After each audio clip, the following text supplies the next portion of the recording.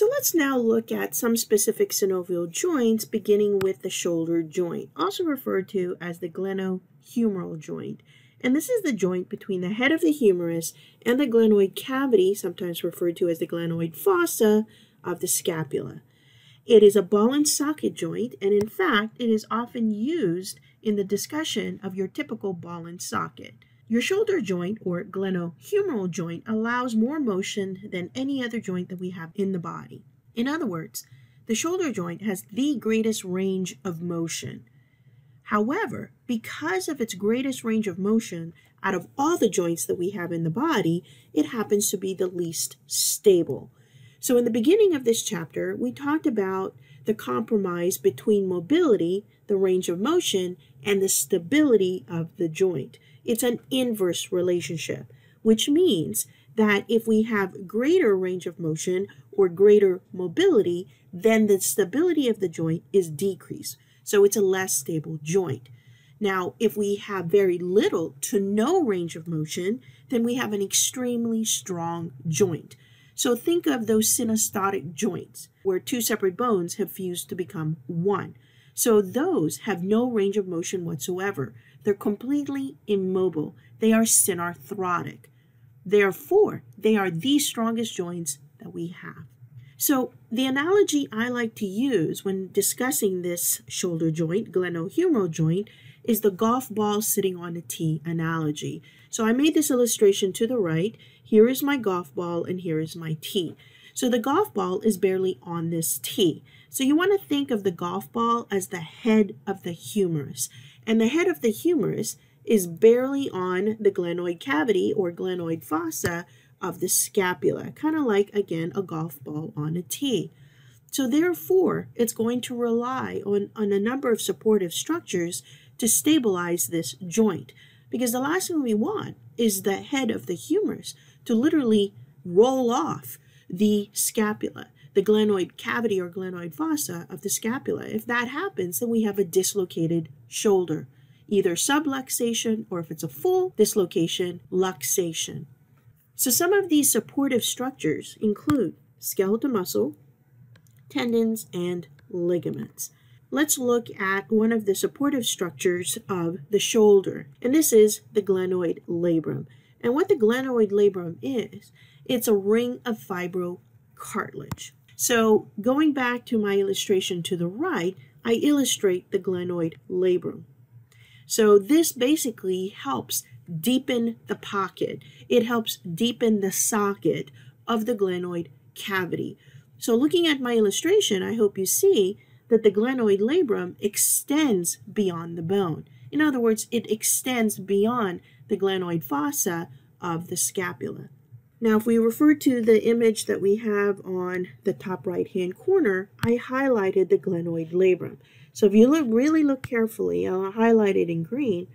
There's your glenoid labrum. All right, that's your ring of fibrocartilage. What else do we have to help support this glenohumeral joint? Well, we have the acromion, which is part of the clavicle, and the coracoid process, which is part of the scapula. So going back to this image that we have over here, I want you to think of the coracoid process of the scapula sort of like a thumb, okay? And think of the acromion of the clavicle as your index finger. So imagine that you are gripping a ball. Your index finger and your thumb, basically the coracoid process and the acromion. Now your fingers does not completely surround this ball that you're holding. So you're gripping a ball, and that ball will represent the head of the humerus. So you're holding it, your thumb, coracoid process, and acromion, your finger, your index finger. So that helps hold on to the head of the humerus. What we also have in between the thumb, so-called coracoid process, and the index finger, the so-called acromion, is this coracoacromion ligament. So this band of ligament between these two bones will help again ensure that we have a more secure joint to keep the head from rolling off the glenoid cavity of the scapula. In addition, we also have various shoulder ligaments. In fact, we've already mentioned one, the coracoclavicular ligaments, but we also have additional ligaments associated with the shoulder. We have the glenohumeral, the coracohumeral, the coracoacromial, the coracoclavicular, as we mentioned, and as well as the acromioclavicular. Now, as far as supportive structures are concerned regarding the shoulder joint, what offers the most support to the shoulder is the shoulder muscles referred to as the rotator cuff.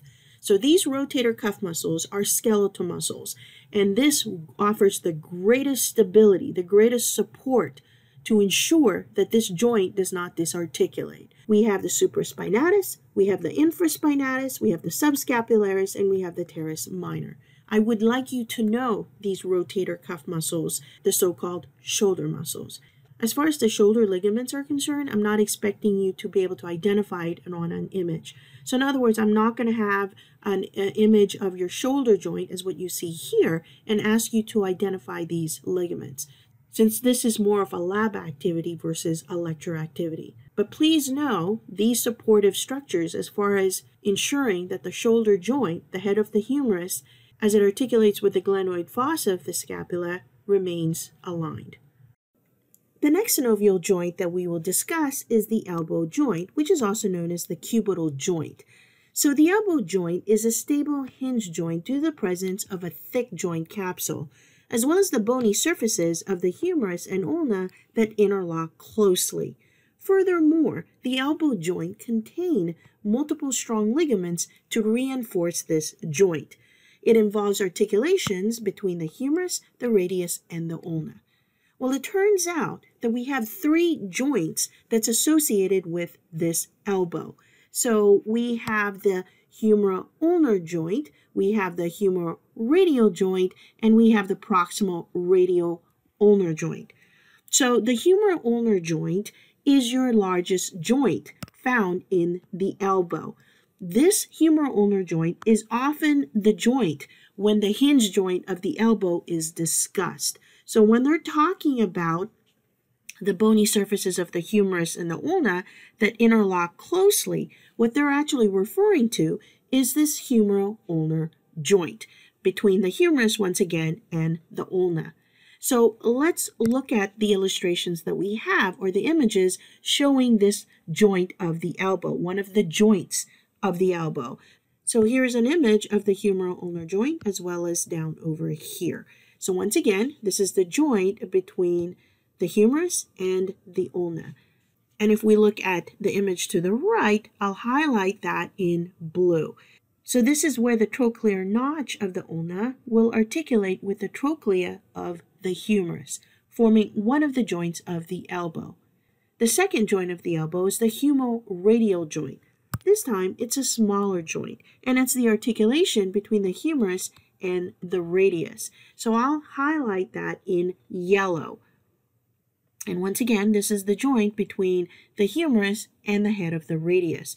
So the humeral-ulnar and the humeroradial are both classified as being hinge joints, basically monaxial or uniaxial.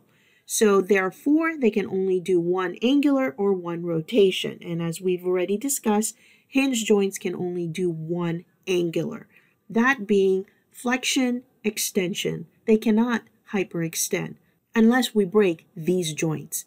The third joint of the elbow is the proximal radial-ulnar joint. So this is the articulation between the head of the radius as it articulates with the radial notch of the ulna. So I'll highlight that in green. And once again, this is the joint between the head of the radius as it articulates with the radial notch of the ulna. So this joint is a pivot joint. And just like the hinge joint, the pivot joint is also monaxial or uniaxial. It can only do one type of rotational movement, and that is supination and pronation. Supination being palms up, pronation being palms down. So when we flex at the elbow and extend at the elbow, the two joints of the elbow that allow us to do that is both the humeral-ulnar and the humeroradial joint. Now when we supinate and pronate, then this involves the joint of the proximal radial-ulnar joint. It does not involve the humeral-ulnar or humeroradial joint. So as you can see with the elbow, it's a little more complicated than just simply saying that's a hinge joint. It just depends upon which of these three joints of the elbow that you're referring to. So if you look closely at the images of the humeral ulnar joints, I hope you see that it has all the characteristics or features of what makes this a synovial joint. We have the articular cartilage that we find both on the trochlear notch of the ulna as well as the trochlea of the humerus, as well as the joint capsule, which is also referred to as the articular capsule. And of course, we have the synovial cavity, also called the joint cavity, filled with synovial fluid. Furthermore, we have accessory structures, such as the bursa, and as well as fat pads. So before we move on to the next slide, I'd like to discuss the distal radial ulnar joint. So this distal radial ulnar joint is not part of the elbow joint. So please be careful in terms of proximal radial ulnar joint versus distal radial ulnar joint. The proximal radial ulnar joint is one of the joints of the elbow. It's a pivot joint. However, the distal radial ulnar joint is not. So this slide shows us the strong ligaments that help stabilize the elbow joint, the cubital joint. So we have the radial collateral ligament that stabilizes the lateral surface of the elbow joint, as you can see in this particular image. And it extends around the head of the radius. The second strong ligament is the ulnar collateral ligament, and this will stabilize the medial side of the joint. And we can see it with this particular image. So this extends from the medial epicondyle of the humerus to the coronoid and the olecranon of the ulna. The last strong ligament is the radial ulnar ligament that surrounds the neck of the radius and binds the radius to the ulna. Now, I am not going to expect you to memorize the location of these ligaments. So in other words, you're not going to see a medial or lateral view of the elbow on the exam and ask you to identify these ligaments. Now, lastly, these ligaments are all considered extrinsic ligaments. They are not part of the joint capsule. Furthermore, they're extracapsular, meaning they're found outside of the joint capsule. The next synovial joint is the hip joint, which is also referred to as the coxal joint. Just like the shoulder joint, the hip joint is a ball and socket. Now, with one big difference. This ball and socket joint, the hip joint or the coxal joint, is significantly stronger than the shoulder joint. Now, it also has a wide range of motion. Now, the structures of the hip joint, what makes it such a strong ball and socket in comparison to the less stable shoulder joint, is that the head of the femur fits nice and snug into the socket of the acetabulum. So it's a much deeper pocket or cavity, unlike the golf ball tee analogy that I used for the shoulder joint. This is not what we have when it comes to the hip joint. So the acetabulum literally almost surrounds the head of the femur, which greatly increases the stability of this ball and socket joint. Furthermore, it too has a ring of fibrocartilage, and that's referred to as the acetabular labrum. So the acetabular labrum, just like the glenoid labrum of the shoulder joint, this too will extend that pocket or cavity even deeper. In addition, the hip joint will have these strong ligaments that further increases this ball and socket joint, the hip joint, also called the coxal joint. We have the iliofemoral, we have the puberofemoral, the ischiofemoral, the transverse acetabular, and the ligamentum teres. Now, once again, I'm not going to ask you to identify these ligaments on the exam. This is more lab-related material versus lecture-related material. The last synovial joint that we will discuss is the knee joint. The knee joint is a complicated hinge joint that transfers the weight from the femur to the tibia. So just like our hip joints, also called the coxal joints, our knee joints will bear the weight of our entire upper body. The articulations found in the knee joint are the two femur-tibia articulations at the medial condyle of the femur as well as the medial condyle of the tibia. The lateral condyle of the femur with the lateral condyle of the tibia. We also have another articulation between the patella and the patellar surface of the femur. Now, if we go into the joint cavity of this knee joint, we will have two menisci. We have the medial and lateral menisci, which are pads of fibrocartilage. And this is located at the femur tibia articulation. So one of their functions is shock absorption, basically providing cushion, as well as improving the fit between the articulating surfaces of the femur and the tibia. Furthermore, they provide lateral and medial support to the knee. Lastly, they help distribute the upper body weight across their surfaces. In addition to the medial and lateral menisci found in the joint cavity, we also have 7 major supporting ligaments. So we have the patellar ligament, which can be found anteriorly. We have 2 popliteal ligaments that we can find posteriorly, which we'll see with the next slide. We also have the anterior cruciate ligament, the ACL, the posterior cruciate ligament, or PCL, the tibial collateral ligament, which is also known as a medial collateral ligament, MCL, the fibular collateral ligament, also called the lateral collateral ligament, LCL. So one thing about our knee joint, what we have is a type of articulation where the femur is just literally sitting on top of the tibia. So unlike the hip joint, where the head of the femur fits nice and snug into a very deep pocket provided by the acetabulum, this is not the case with the knee joint. So I've made an illustration to the right to basically demonstrate or show you how we have the femur literally sitting on top of the tibia.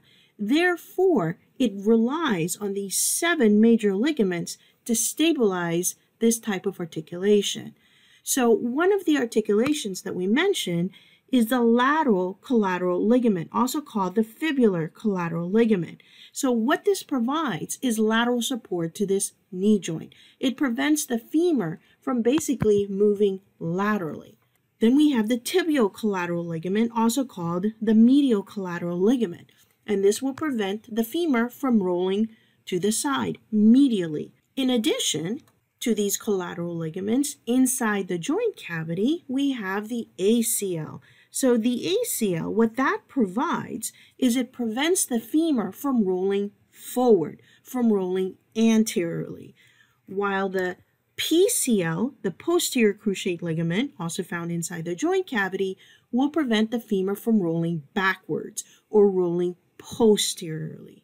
Now, the 2 popliteal ligaments that we find in the posterior part of our knee also provides support to our knee, something that we'll look at when we look at the next slide.